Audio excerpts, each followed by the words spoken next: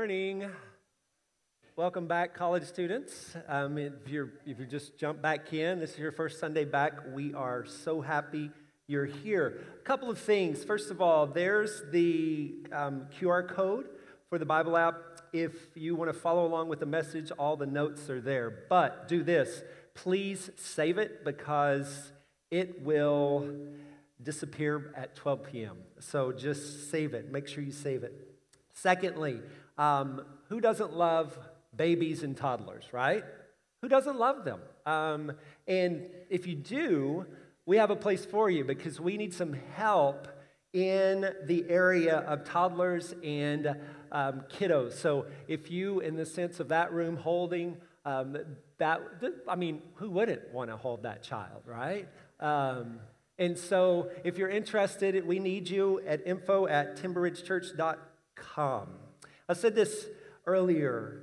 If I was going to preach one sermon, this would be the sermon that I would preach, all right? But we're not live this service. That's great, so we can interact, okay? Do you want to interact? Thank you. When you hear the word discipleship, what do you think? Teaching. What else? Discipline. What else? Huh? Okay. What else? Grow. Okay. Good job. What's that? Serving. Any negative words? And what I mean by that is that I grew up with a misunderstanding of discipleship.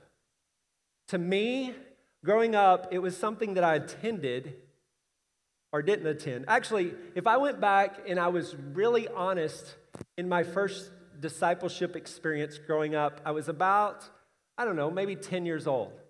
And they lined us all up in Sunday school, and they had pencils. And all we had to do was to be able to list the 27 New Testament books in order. And we would get a pencil. Guess who did not get a pencil that day? I didn't. And that was my first experience with discipleship, kinda. But I grew up in a church. The reason I'm passionate about this is I grew up in a church that, yes, I did come to Jesus in, and I'm so thankful for that. The Word of God was taught, absolutely. But discipleship was not present. Learning how to walk with Jesus was not in a place where, it wasn't a place where we learned to do that. It was kind of like this. This morning, I woke up super early. What time did some of y'all wake up this morning? Just shout out what time. 5:30? Any 10ers in here? 10 o'clock? Okay. 10:30? Any 10:30? I woke up about 4:45, okay, because I knew it was going to be super cold outside, and we have animals. All right, so I walked down, and when I went out, we have 3 dogs, at least outside dogs. We have 2 Great Pyrenees, and we have a Great Pyrenees mixed with an Anatolian Shepherd, huge dog. And they always greet me in the morning when I come outside. They're so happy to see me. Plus, it's their job to protect me from all the evil that I walk around in the dark with, all the way down to the barn. But this morning when I walked, they weren't there. And I was like, okay, maybe it's cold. They're just kind of camping out. Well, a couple of days ago, Christy and I decided, Christy's great idea, brilliant idea. She said, let's just go ahead, we have a barn, and let's just go ahead and fence all the things off that the cows don't need to get to, and we'll just put hay in the barn and they can stay in the barn because it's going to be cold. So we did that, and so yesterday last night, actually went down and fed the cows in the barn where they would go in and eat. But then something happened this morning. I had no dogs. And so when I walked down to the pen, or actually to the barn, and I was walking, these dogs, 2 of them came running in to meet me.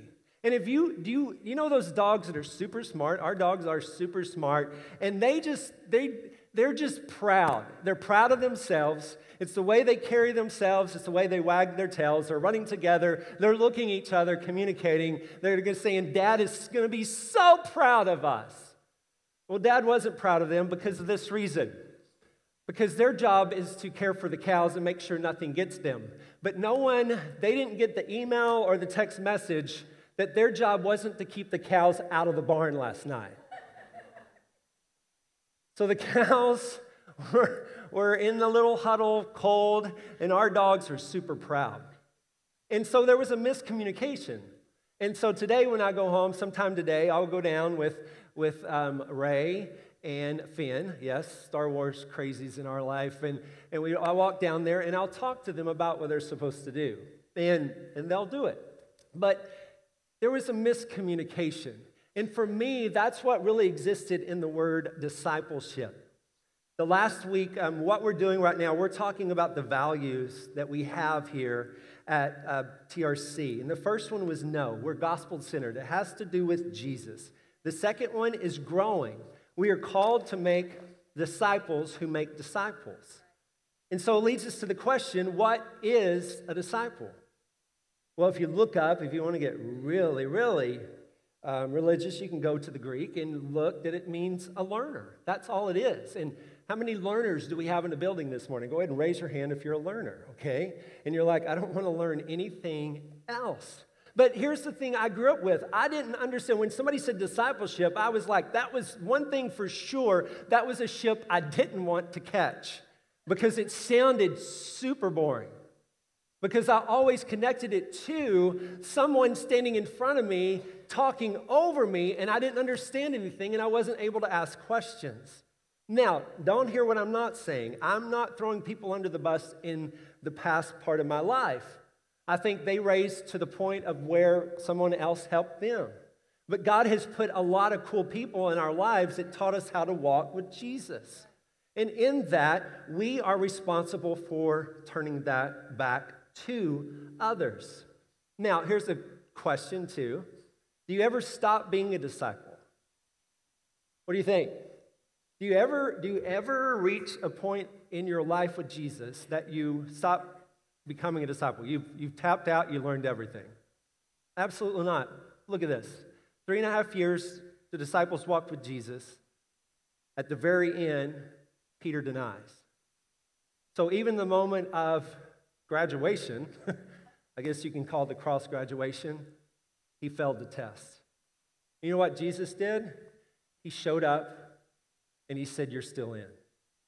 Not because of your greatness, but because who I am, and I believe in you, and in your brokenness, Peter, you're going to go out and change the world. So number 2 leads us to the second question. Can I be a Christian without being a disciple? Number 3, how do I become a disciple? And number 4, how do I take part in making disciples? If you have kids here today, we have some amazing people in this building, first and second service, that write the curriculum that go along with the stuff I'm saying up here. And so when they go home today, they're going to have the same definition that I'm about to give you. A disciple is being a person who follows Jesus in every part of their life. And I think it goes on to say in the way they think, act, and talk. So that's a disciple. Now, parents, if you're a parent in here, be careful not to use discipline in parallels in what they learned this morning. Be careful not to say when you go home and your kid does what kids do, they fail you, you're not being a very good disciple. Knock, knock, you're not either, Mom. But they're not going to say that. But look for opportunities because they're learning the same thing as you. Y'all can have lunch together and talk about this stuff. Jesus, right before he graduated and went back to heaven through the cross and through resurrection, Matthew 28:18-20 says this, Jesus came and told the disciples, I have been given all authority, which is power on heaven and earth. Therefore, go and what? Make disciples, baptizing them in the name of the Father, Son, and the Holy Spirit. Teach these new disciples to obey all that I command and all the commands I've given you, and be sure of this, I will be with you all the days of my life. So I want to pull out a couple of things, actually 3 things. Number 1, he says, therefore, go and make. So there's action, right? We don't have to look at that very long to understand that it is action. Action is involved. It's not so much people coming to you. Remember, Jesus went down to the Sea of Galilee and says, hey, guys fishing, you want to become fishers of men? They're like, sure, let's do it. And they start walking with him. So there's action involved. Number 2, take these new disciples and teaching them to obey. So you're teaching. Teaching is involved. And number 3, he kind of gives the end all the commands I've given you. So not just some of them, and this is what's important. Don't get caught on the commands, all the commands. What is going on here is him talking about all the commands, but make sure you just don't include the ones you like. Include the ones that are hard too. We want to stay away from some things, especially as our culture advances. I don't know why we use culture advance in the same word. That's crazy. But here's the thing. Sometimes as we grow as followers of Jesus, we run across things that are pretty difficult, and we don't run from those. We run to him and help us understand them. So I want to throw something at you. It says, the Jesus who died for our sins to reconnect us to his loving Father is now telling us to become disciples. There's got to be something there, right? I mean, if Jesus would step out of heaven, come to this planet, mingle amongst sinners like you and I in broken creation because of sin, but then he would say, okay, I'm going to die for you. I'm giving it all up. I'm coming to this planet. I'm going to be rejected by my Father. I'm going to be in your place and be resurrected. Went through a lot of stuff in 33 years, and in this, now he's telling us to make disciples. If we want to listen to one part of his message, maybe we need to listen to the other part, but we don't need to confuse them, because the same love that he uses in telling people, hey, you know what? For God so loved the world, it's the same love that is pointing us to make disciples. And we're going to get to that in just a second. Number two, or not yet, why do we have a problem with this? Why do we have a problem with discipleship making? Which leads us to the next question. Can I be a Christian without being a disciple? All right. There's this thing on TV today. I think it's called the NFL playoffs, right? And what if I told you, I'm a Cowboys fan. I mean, we're never going to have a team as we did back in the glory days, right? With Aikman, Emmett, and Irvin, and. But what if I told you that I'm a great Cowboys fan, but I kept wearing this shirt as I talked to you about the greatness of how the Cowboys are and how, yes, they are going to win 2 playoff games, but then they'll run into somebody and they'll get beat, probably in San Francisco, but that's a whole other thing. But wouldn't it confuse you? And I think sometimes we do that. To be able to say that I want to be a Christian without being a disciple is saying you're a Dallas Cowboy fan while wearing a Green Bay Packers jersey. Yeah, thank you. Thank you. And so in that, I want to stay with this question and look at a verse in Acts 11:26b. Now, the book of Acts is called Acts because it was the actions of the early church. It's the Acts. And so Acts 11:26 says this, the disciples were first called, or were called Christians first at Antioch. And this word Christian was not a word used so much by followers of Jesus, or it was called the way. That's what they were called back then, the way. It was more a term used by those looking from the outside, a derogatory term, saying, you're a Christian, you are a little Christ, you look like Jesus Christ. And so this word was picked up. And it's interesting to note, too, that it combines it. It says the disciples were called Christians first. So they were disciples who were called Christians. So they were seen as one. And so with that, I want to remind you of this. All Christians are disciples, and all disciples are Christians. Wanting one without desiring the other would not make sense. Saying, okay, look at this.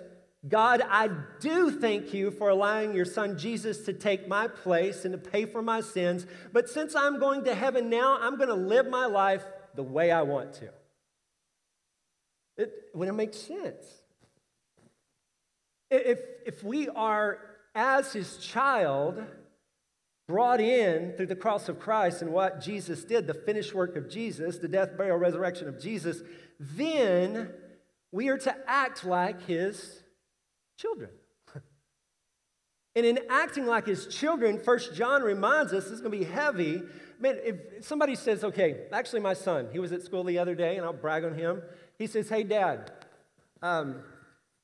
what? I'm looking for a book of the Bible to read. What book of the Bible should I read? Notice I didn't ask him what class he was in. Didn't matter. I didn't care he's using his phone if he's asking what book of the Bible to read. But that's a whole other thing, and if you have an issue with that, we can talk later. Probably some bad parenting. But anyway. But 1 John, if you're a new Christian and you want to read something pretty cool, read the book of 1 John. The 1 John is written so that we'll know we believe, that we have a relationship. It kind of defines it. But it's a beautiful book. Look at this. 1 John 2, 3, and 4, it says, and we can be sure that we know him if we what? Obey his commands. Now, this is how the Bible works, so be careful with this. You're like, oh, okay, so you're saying that we're saved through works. No, we can't, because the Bible doesn't contradict itself. Because Ephesians 2, 8, and 9 says that you're saved by grace through faith, and it's not by works unless people will tell how good they are.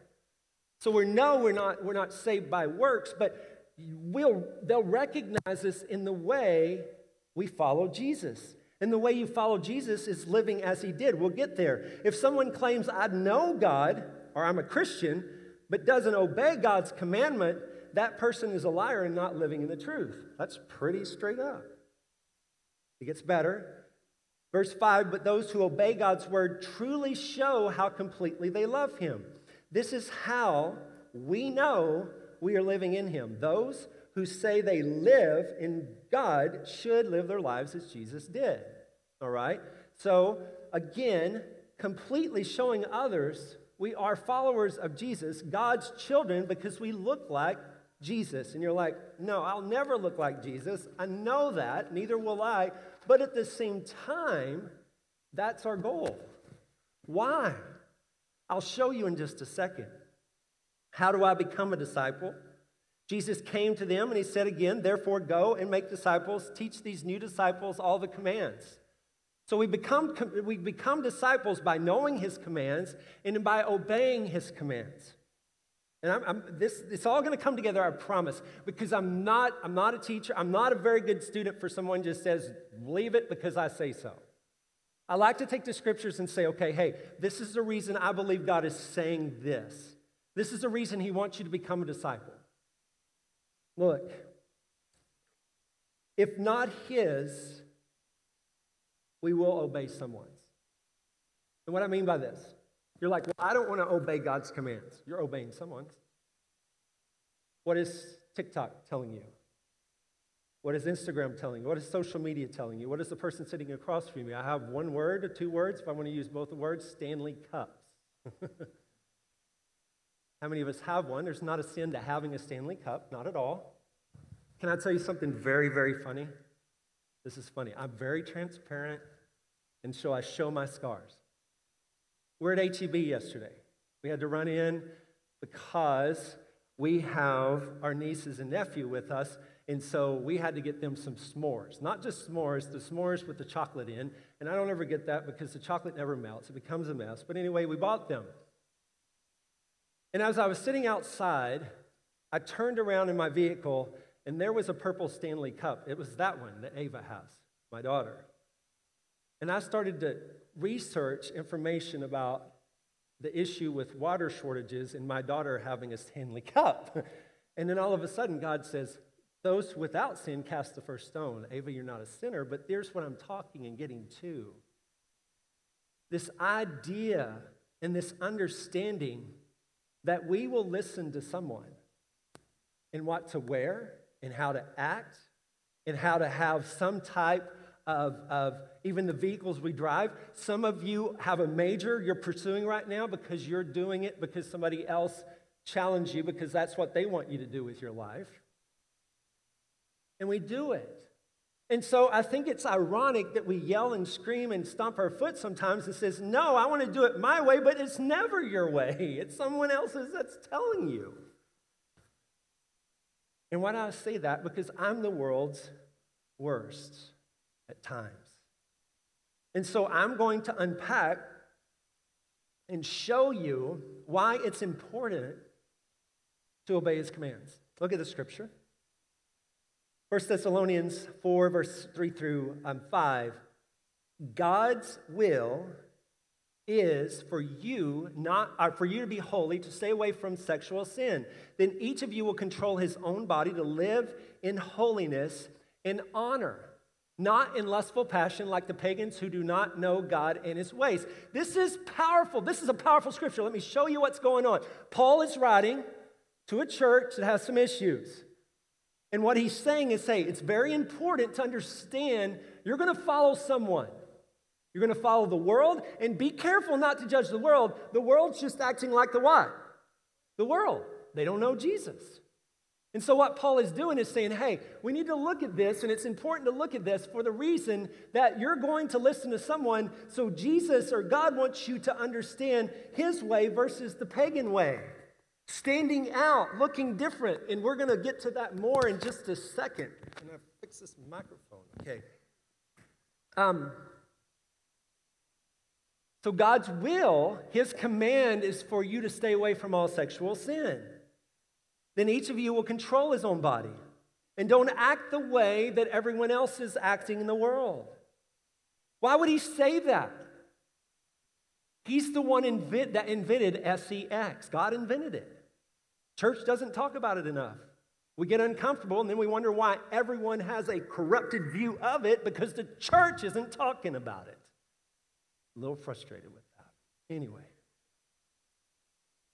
But here's the situation.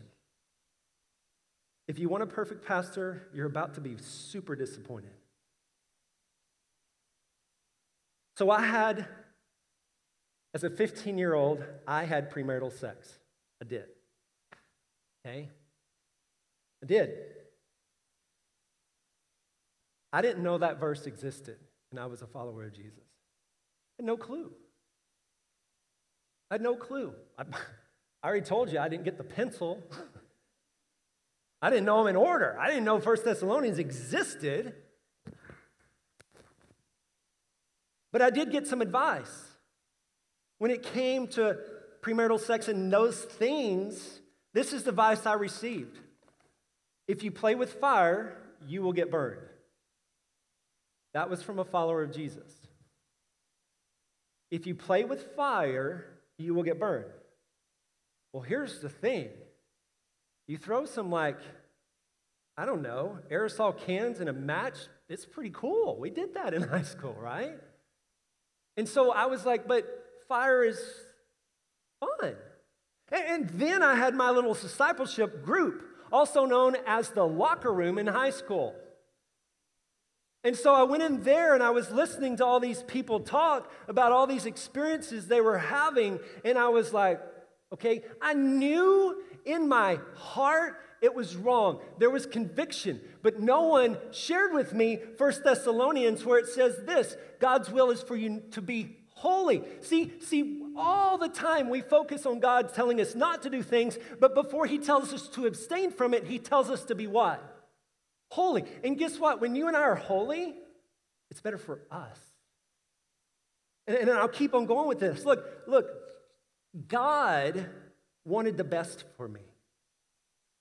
1 Thessalonians were written because, hey, he knew as the creator of the universe, he knew as a 15-year-old boy there would be burning passion inside of me. But I didn't know that existed. If someone would have asked me a discipleship question when I was 15 and says, why should you not have premarital sex? I said, because you get the girl pregnant. And the reason I say this is to show you something. As we turn on, and God wanted the best for me, look at 1 Corinthians 6. This is so good. Don't you know that a man or woman who does that becomes part of her or his body? The scriptures say the two of them will be like one person. See, no one told me when I would get involved in that stuff that there would be a connection with that girl that would last a long time. And this is what would happen. I packed all this up and I put it in a nice little suitcase and I met my wife Christy and we got married and I was like, look at all my stuff I have for you to deal with. There was a lot of baggage. So abstaining from sex wasn't about God keeping something good from me. It was about Him wanting me to experience it in His perfect way. Now, there's some of you right now that have weight on you. I'm going to look in the back. I'm not looking any eyes. The Holy Spirit, it's His job to convict, not mine. If you're that person, God forgives. I found forgiveness through Jesus Christ. And I had to make decisions to stay away because it not only affected me, but it affected my family or my marriage, but it also impacted the other person that became one with me. And so, guys, I know sometimes there's nothing involved. Yes, there is. I'm a counselor too. This stuff doesn't play. You can try to shut some of these connections off, but you can't. And you're going to say, well, thank goodness that I've never gotten involved in that. Well, but I won't go into it specifically, guys, but also we live in a world where pornography is up in front. It's in our face. And I want to read something to you. Damon Brown, which is the author of Playboy's Greatest Covers, says this: "It seems so obvious. If we invent a machine, the first thing we're going to do after making a profit is use it to watch porn. By 2025, virtual reality porn should reach at least $1 billion business per year.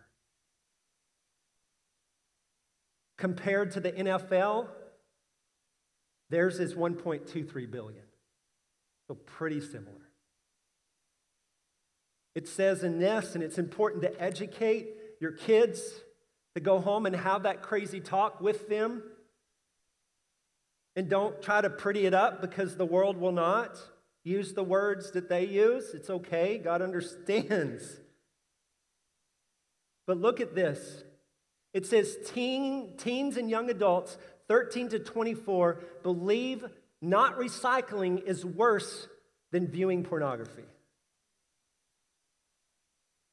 I'm going to continue just for a second because we learn also this. Pornography fuels human trafficking. In 2022, a company named Apple made $99 billion. A company called Human Trafficking made $150 billion. Avoid this stuff because it's going to infiltrate you.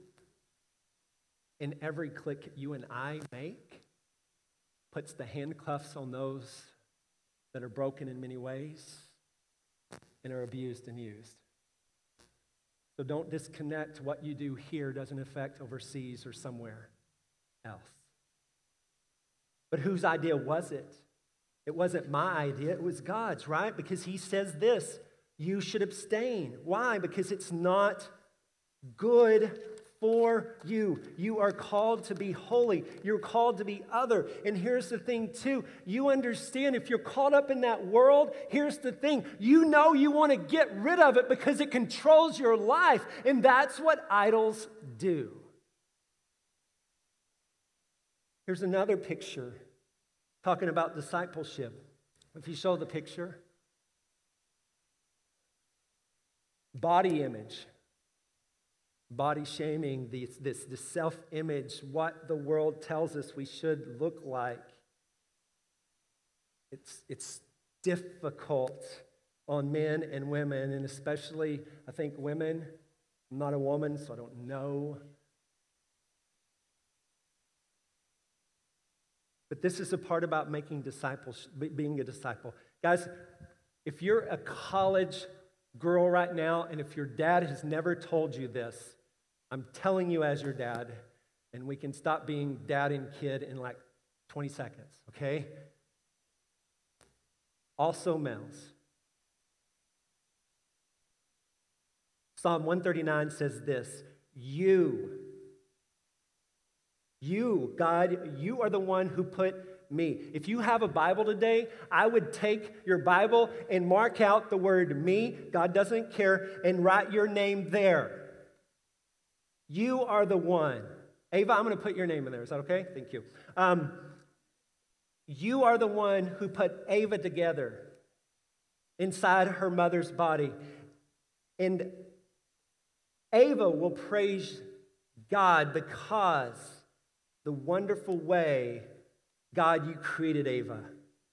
Everything you do is marvelous. Of this, I have no doubt. Nothing about me, Ava, is hidden from you. I was secretly woven together out of human sight. No one saw Ava made. And the marvelous God that created the stars, that created the strange animals, the beauty of creation, the Rockies, is the one who put you together. You have value based upon the Creator and His say-so, not what someone has told you on social media. That is discipleship. That's learning to be a disciple, because it's hard to move forward as a follower of Jesus when you're suffering from comparison to what someone has showed you is perfect, which it's not. We go on. How do I take part in making disciples? This is what's cool. This is what's cool. Taking part in making disciples is not attending a Bible study, but it can be. Some of my best times of discipleship has been in the most craziest of places. Maybe you're a follower of Jesus in here today, and I'm going to give this to you. Maybe you're a college student, all right? And you're like, okay, I know God has called me to make disciples, and that guy up front will not shut up, and so I'm going to need to do it this week probably because of Jesus, not because of him. So how do you do it? Back in the day, when I went to Tarleton, first of all, they had a road that ran through Tarleton that people almost got killed on every day, but that's not there anymore. But they had these things. It was a table. It was a rectangular table, and it had a little ball. And it had paddles. You'd hit it back and forth. I don't know if ping pong still exists. We call things pickle. But anyway, sometimes maybe you're a ping pong player. Maybe you like lifting weights. Maybe you like shooting. Maybe you like reading. Maybe finding the interest in where you are and inviting someone into it and getting in discussions about Jesus. Sometimes I think that we're not successful. I think people don't think they're successful unless they pound whoever it is you're discipling with all this information. That's not it. Maybe pick out a verse and over 2 weeks walk through that verse. Maybe walk through Psalms 139 and says, okay, what does that mean? How do we live in that today? Don't make it something it's not, but make it something, because here's the thing. God created you with a like, an ability, a talent. Ask someone to join. If you're a parent and you have kids, you have teenagers, you have whoever, man, you have to go to these places like Walmart and H-E-B. Invite one of them with you and get into discussion with it. Maybe you have lunch every Sunday. Invite someone with you to your house and talk to them a little bit about Jesus and who he is. Don't make discipleship something it's not. Paul says, follow my example as I follow the example of Christ. Our job as disciples is this, following Jesus and asking others to follow him with us. And you're like, but I'm going to make a mistake. Yes, you are. But when people saw Jesus, did they see his perfection or did they see his compassion? And what I mean by that, We learn all about Jesus post-cross, post-resurrection. But if you're walking around and you saw Jesus, you're like, oh, look, he's perfect. He never sins. No, we would say, haha, he says he knows sins. But on Instagram, I saw that picture of him. He sure looked like he was sinning. But that's a whole other story. But here's the thing. If we were walking in the time of Jesus, we would see the difference Jesus was in the culture in which he existed. Instead of saying and calling out people, he was touching people. Instead of avoiding them, he was making traffic pathways through their life and meeting them there.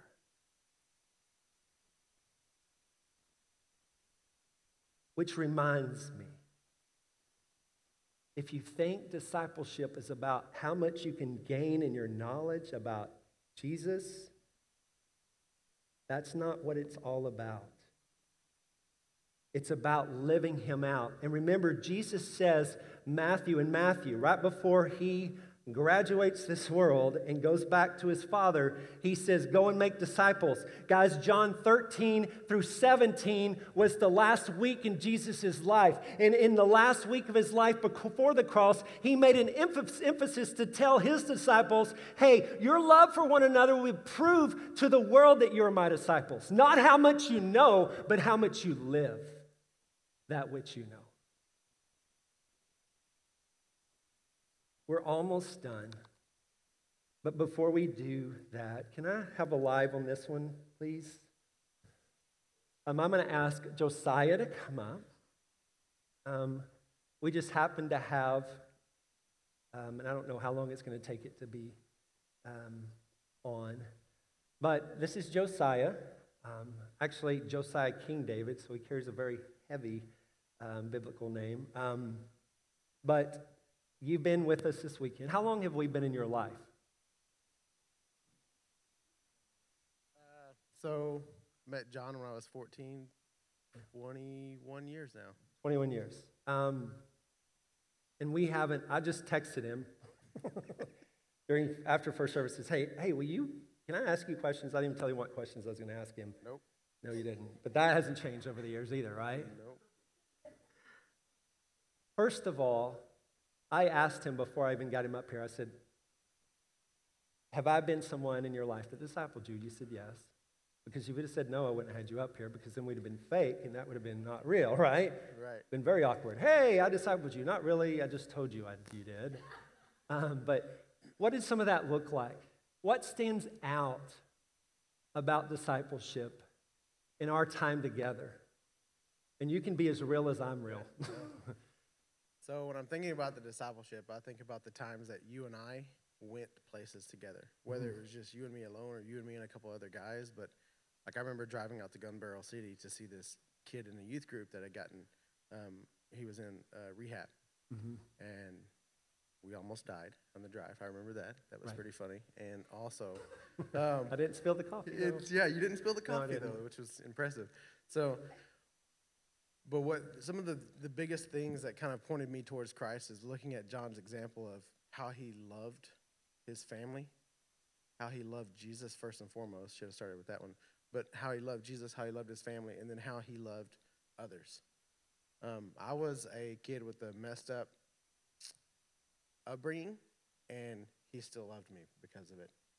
The church that I went to, actually, John, Christy, and then some of the kids that I went there with was the first church that we didn't get kind of not kicked out of, but shunned because of my family's past.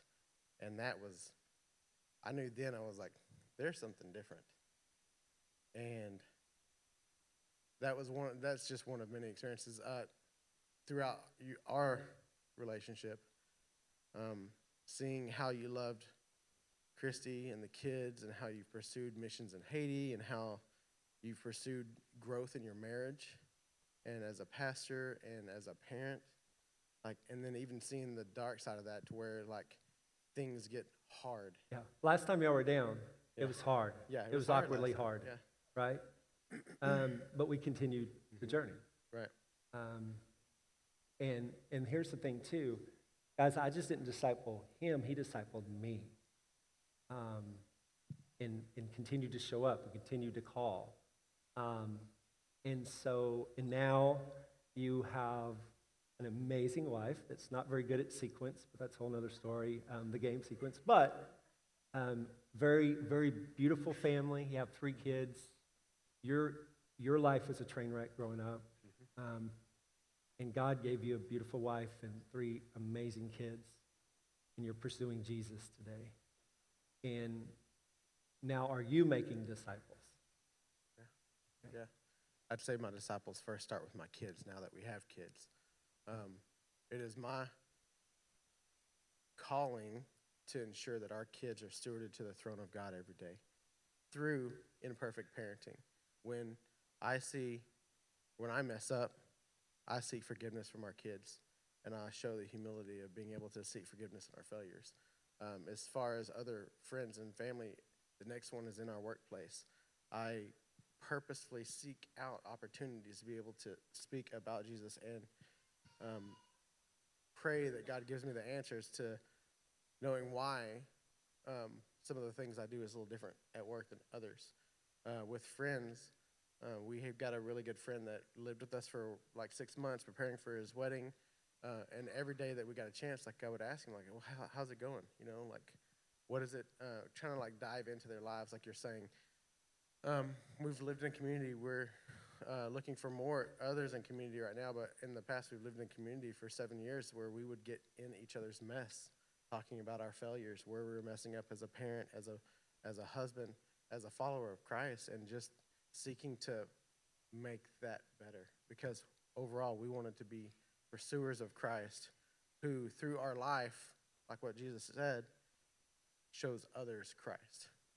Well, I am thankful that you're in our lives, and of course, Candace and the kiddos as equally, and we love you. So thank you for teaching me what it is to follow Jesus too. So get a hug. Now, a funny note, I'm going to go ahead and throw this out there too, then we'll finish the message. There's going to be opportunities for college students here for internships in the summer. And I'm just saying that there's a potential that you'll meet your future spouse and an intern at TRC, because here's the thing. We went to a camp in New Mexico, and we were on a chartered bus taking all these high school kids and stuff. And on the way there, they didn't sit together as interns. But on the way back, they were, you know that love that it's like they don't see anyone else on the bus, so other interns and ourselves were responsible for them. They just sat by each other and talked to each other all the time, and they're married today. So there's hope beyond the internship, you know, if you're looking for that other one. Come talk to them. But thank you, Josiah, for that. So as we close out, I want to say this. The most important part, the first step of becoming a disciple, is understanding where you are with Jesus. Just like we said, you cannot separate Christianity and being a Christian and being a disciple. And so how do you become a follower of Jesus? It's recognizing that you're broken. You're a sinner. And the beauty in knowing that you're a sinner is understanding that you have a need. And Jesus met that need in showing his love through Jesus Christ. And Jesus Christ answered that call in obedience to his Father in stepping in place. So, you know, in many ways, Ava, if you'll come up here for a second. I know, I'm sorry, I'm bringing everybody up today. So come up quickly. You don't have to bring your Stanley Cup. You don't have to do that. So it's like this, you know. Ava's sitting here as a sinner. I don't know, do sinner things. I don't know. But in this, her being in the sinner. And I want you to see this, guys, this picture, and get the accurate view of who God is. God doesn't look at her and pour all this guilt upon her. He says this, Ava, you have value because you're my creation. I don't need you. Because I'm God. But I want you, Ava. In all of your muck and junk and insecurities and wondering who you are and if you're enough, the answer is yes, you are. because I declare the final answer. Now, I know, Ava, you have a tendency to listen to some of those rackets on the streets or through your phone, but those are just insecure people talking too. And maybe one day they'll find me. And here's the thing, Ava.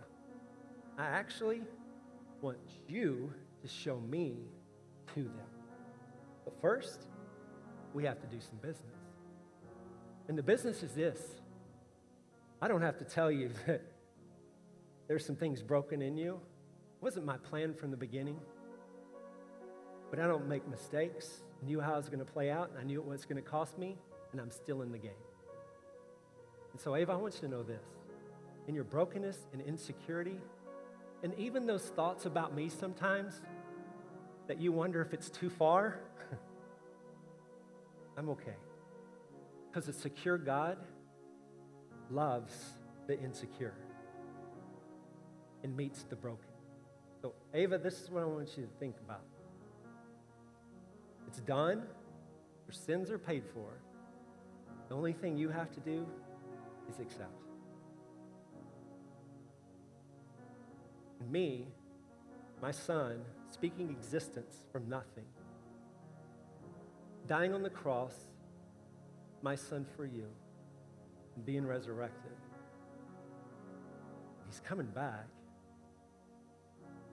but he's standing at the door and knocking. I'm an all-powerful, all-loving God that cannot mix with sin, but I'm standing knocking. I'm not going to bust the door down, but I want you to answer. And when we answer, thank you, Ava, when we answer, we don't have to answer with all the right questions. We answer with surrender. God, you are God. I am broken. And really, God, I don't know how in the world you could love me because no one has ever loved me before. Even my dad left me. How could you love me even when my earthly dad couldn't even hang out with me? Must have been something I'd done wrong. But he doesn't play with it. In your brokenness, he stood in the path of freedom. And so becoming a disciple first is surrendering to the gospel and the good news that Jesus died for you. Jesus defeated sin. And because of that, we have hope. Guys, after this service, there's going to be people up here with tags on that would love to pray with you. If there's some stuff, I brought up some heavy stuff today. We have a room here that we can take people to and talk with them. We have counselors, LPC counselors that love Jesus up here and willing to talk. You just have to make availability. God, I thank you for this moment. I thank you, Father, for who you are. God, I pray that as people heard your word today, God, that they didn't get a mixed message of this idea that you're concerned with when people are down to kick them. That's not you, God. Because if that was you, that doesn't really make sense of what you did through the cross. And so right now, I pray that those people who may not know you will surrender their life right now, giving up their way and acknowledging who Jesus you are to them. God, and let them know that we're here, not as ones that have the answer, but you've revealed the answers to us in some of the things that we have been broken from and in. Not as one that has it figured out, but one that understands how you work even through the brokenness of our world and our sins. We pray all this in Jesus' name. Amen. Thank you for checking out Timber Ridge Church on YouTube. We pray that you enjoyed this message. If you want to get caught up on the current series, click right here. If you want to see any previous series that we've done in the past, click right here. And also make sure to subscribe and hit that notification button so you don't miss out on any of the content that we post here on Timber Ridge Church's YouTube account. We will see you next time.